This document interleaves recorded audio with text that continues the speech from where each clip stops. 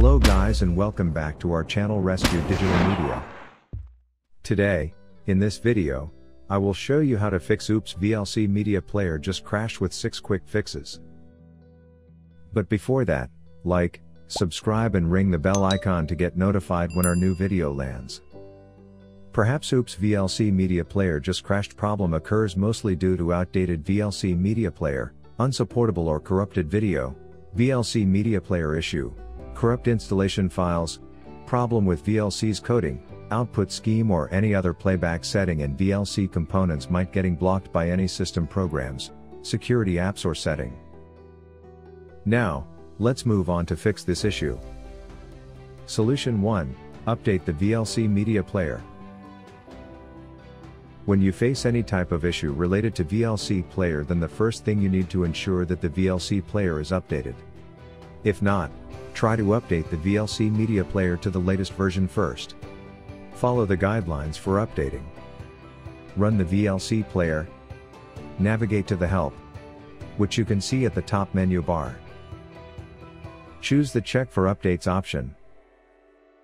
If there's any recent version available, then you'll be prompted to update it. Solution 2. Disable hardware acceleration decoding. In case you're only encountering skipping issues or general crashes on VLC when you attempt to play high definition MKV files by streaming them over a network, it's most likely due to insufficient processing power on your computer. So, here you need to perform hardware acceleration decoding.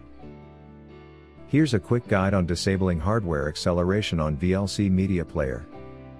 Open VLC media player with administrative privileges by right-clicking the launch icon and choosing Run as Administrator. Once you're inside the main VLC window, use the ribbon bar at the top to access the Tools menu. Then click on Preferences. When you get to the Simple Preferences screen, select the Input, Codecs category from the menu at the top. Then move down to the Codecs tab and set the Hardware Accelerated Decoding to Disabled.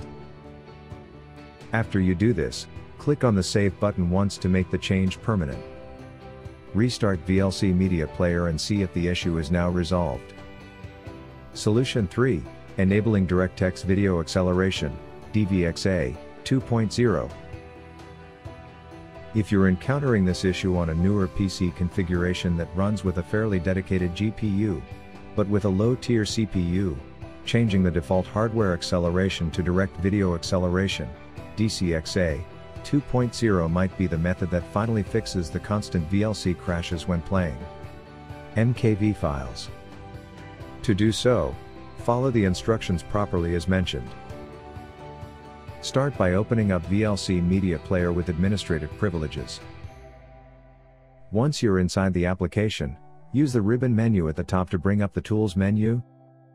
Then click on Preferences from the newly appeared drop-down menu. After you manage to get inside the Simple Preferences menu, select the Input, Codecs tab from the menu at the top.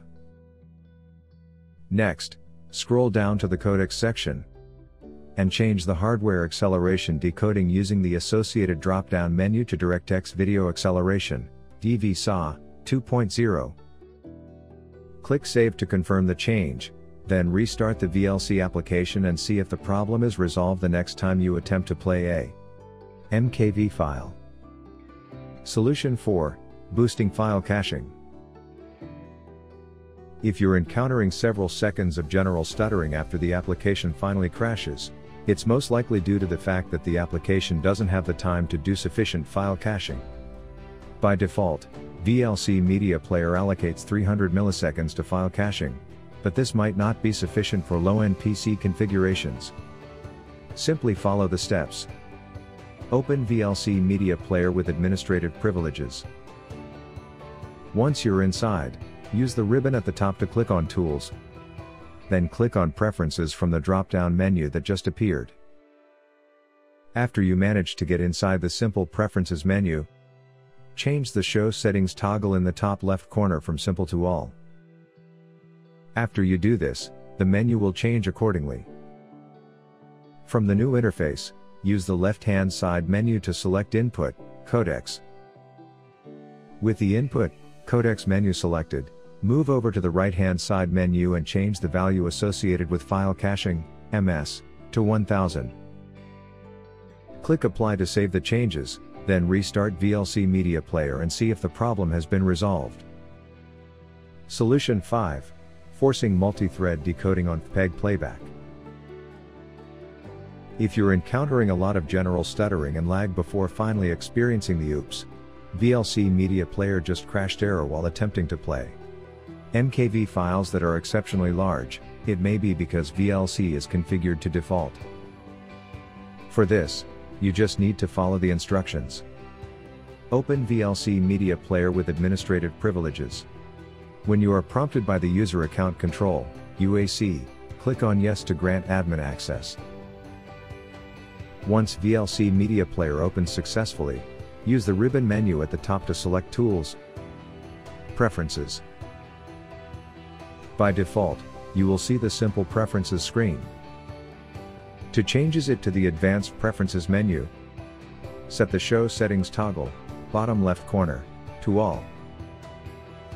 As soon as the Advanced Preferences menu becomes visible, use the left-hand section to select Input, Codecs menu. Then, expand the Video Codecs drop-down menu below and select the FFmpeg entry from the list of available sub-items. With the FFmpeg entry selected, move over to the right-hand side section and locate the threads entry under decoding. Change the value of threads to 2, then click on Save to enforce the change. Restart your VLC Media Player application and see if the issue is now resolved. Video Repair Tool. To fix Oops VLC Media Player just crashed problem, you must try the Professional Video Repair Tool. It can repair all sorts of video formats like MOV, MP4, AVI, UFSH, MKV, WMV and other video file formats. Besides, this software can repair flickery, stuttery, jerky, unplayable videos. Download, install and launch video repair software on your system. Click on Add Files to add corrupted video files. Click on Repair button to begin the repairing process. This start repairing your added video files one by one. You can click on Preview, in order to preview the repaired video file within the software. And click on Save Repaired Files button to save the repaired videos at desired location.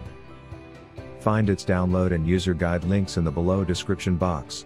Thanks for watching and don't forget to share this video if you find it helpful.